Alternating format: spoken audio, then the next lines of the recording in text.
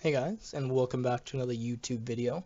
In today's video, I'm going to be talking about how much money you can make with a gaming computer mining Ethereum. So that pretty much means how much money you're going to be able to make with one graphics card mining Ethereum today at the current price of $460. Now, this is going to change based on the price of Ethereum and the difficulty of mining Ethereum. So this video may not be relevant in about a month or two, but currently at this all-time high price of $460, you can definitely make a lot of money mining Ethereum with simply one graphics card. So let's go ahead and get started with the video. Now I'm going to apologize before I even start. My voice is very raspy. I've been sick for the past week, so I'm just trying to get a video out for you guys this weekend. So yeah, please don't get too mad at me for my voice sounding like death. But yeah.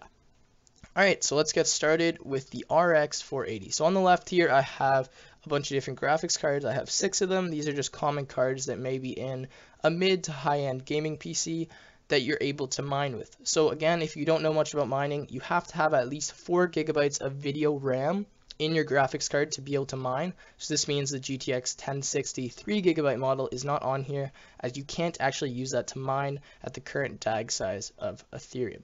Now I have also the estimated mega hash per second and the estimated power draw of all of these cards in my little chart over here.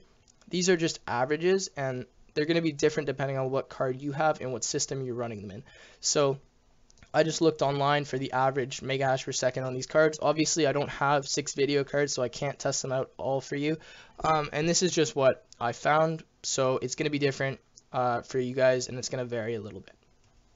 Alright, so let's go ahead and get started. So the website I'm going to be using for this is just cryptocompare.com, and if you simply just type in Ethereum mining profitability, you'll find this website, and you'll be able to see how much money you can make mining Ethereum and other cryptocurrencies based on your hash rate and your power consumption.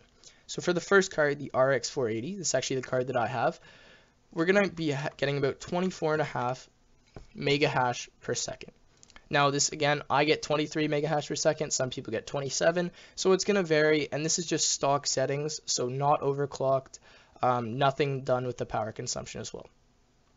Alright, and we're going to be drawing about 130 watts at full load, which is going to net us a nice $460 per year mining Ethereum, and this is in US dollars.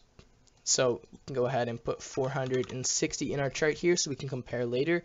And this is your profit, so if you aren't paying electricity, you're actually going to be making about $600 per year, as you don't have to pay for your power cost. Alright, so let's go ahead to the next one.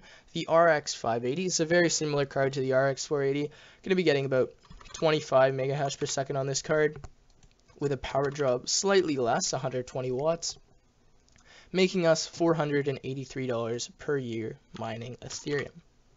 Our next card, the GTX 1070, so getting a little bit higher on the scale here. This card is going to use about 180 watts, and it's going to mine at about 28.5 to 29 mega hash per second, netting us $505 per year. And these are US dollars.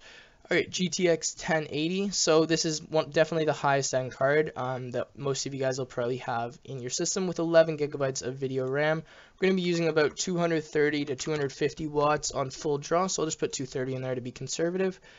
And I'm going to be mining at about 32 mega hash per second, which is getting us about $537 per year.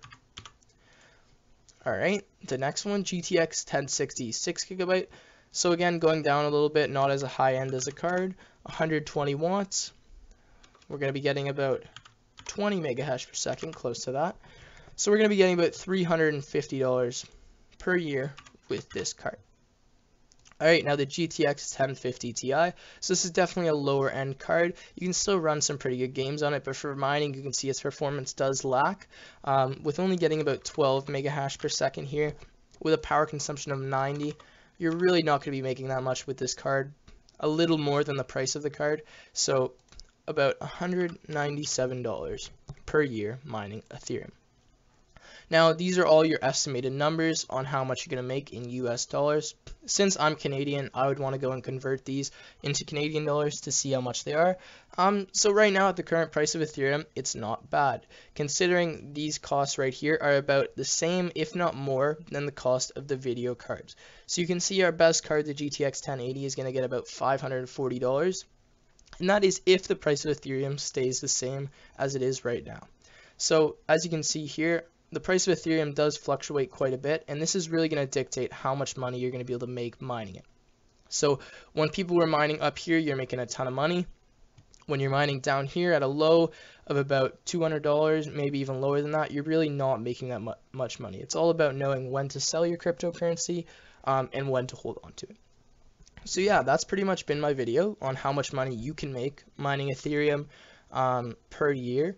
Now again, this is definitely going to vary depending on the system you're running, how much power you're running. So here on this website, I only actually put in the power draw of the card. I didn't put in the power draw of the average computer because it's going to depend on what system you're running. If you're running a low-end motherboard, low-end processor that doesn't use a lot of power, then this number is going to be lower for your overall computer power draw. Same thing if you're running a higher-end system with a higher power supply, a higher-end CPU, you're going to be using more power. So yeah, I just put in the power consumption of the card. You can expect that you're going to be paying a little bit more in electricity costs as your system is going to be running as well as your graphics card. So yeah, that's been it for this video. If you guys enjoyed, please leave a like and subscribe, and I will see you again in another.